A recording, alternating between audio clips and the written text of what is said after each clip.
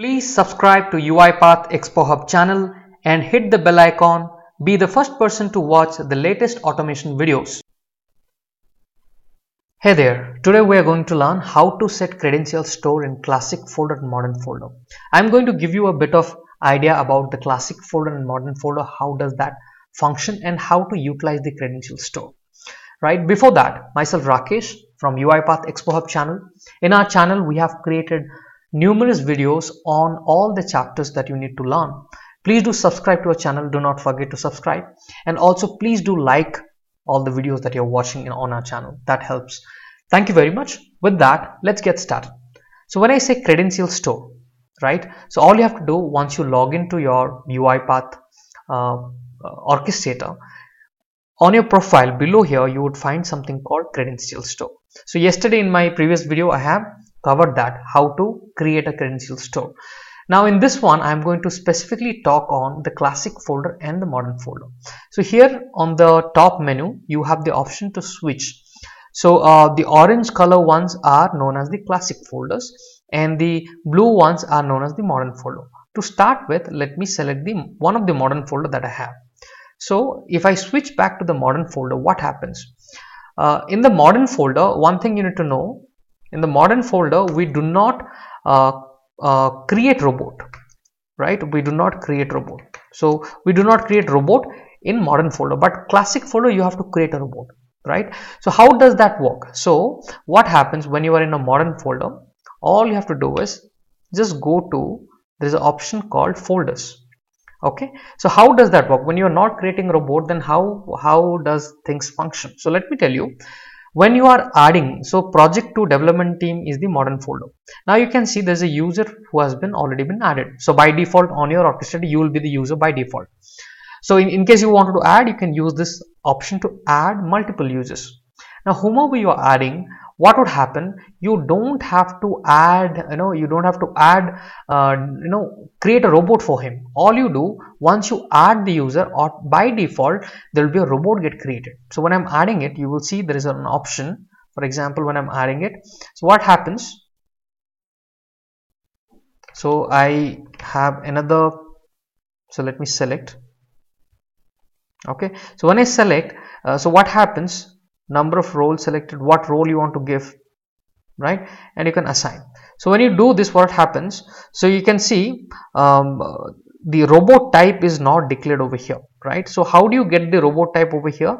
What you do, you go to the users and racket87 for you hotmail.com, right? So he's the person. So what I'm going to do here, all I do, I click on this, click on edit, right? So here I have something called unattended robot, right? So unattended robot generally requires a password. Now when it comes to credential, means your password, right? Username, password.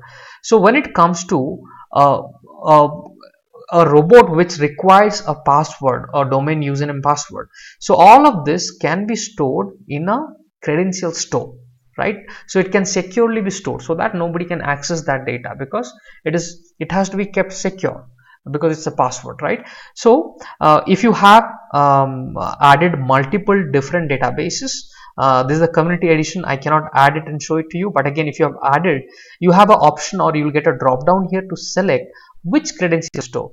It might be a CyberArk credential store or any other third-party credential store that you might have linked to your orchestrator. You would find an option to click on the drop down and select that. So here by default, orchestrated database is the secure credential store provided by Uipath.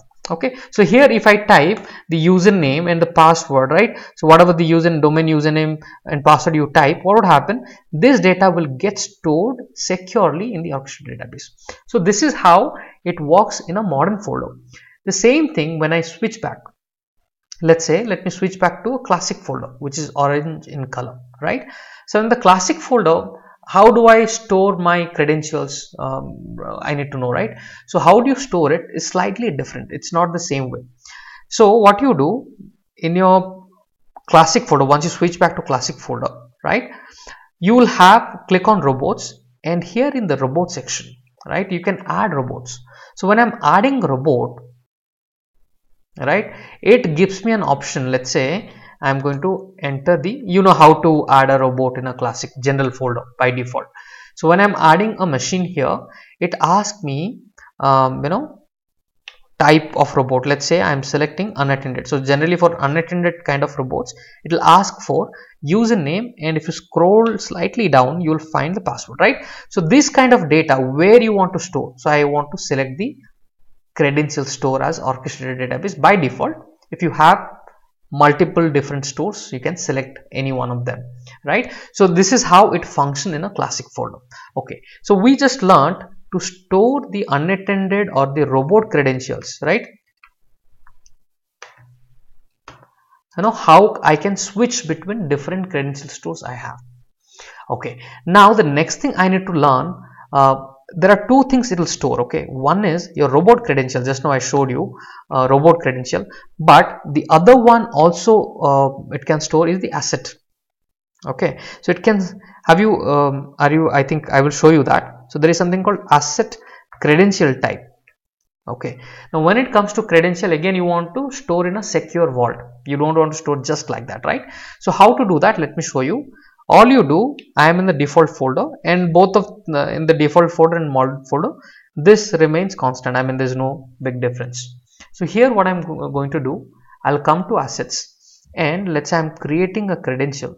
So you will see when I'm selecting text, there is no such thing credential store, right? There is nothing.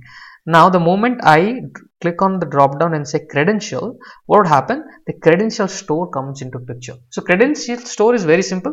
It is storing your username and password in a secure way, in a secure vault, right? CyberArk, Azure, there's multiple different third-party credential stores which are used in companies. So if your company uses or has license for some other credential store, and you are guided not to store the credential in orchestrated database Uipath, you want to store in your own private owned database that you have in your company, you can utilize that. So that is where we need to learn where to do it and how to do it. Okay, so here when I'm selecting credential, these gives me an option to choose the required credential store. So that's all is the concept, guys. So all you do is whatever I told you, try to do that on your orchestrator. So once you put your hands on, that's where you will understand. This is a quite simple one, but again very informative, right? Anytime somebody talks on credential store, you understand what it is, right? And how to utilize that in a classic folder,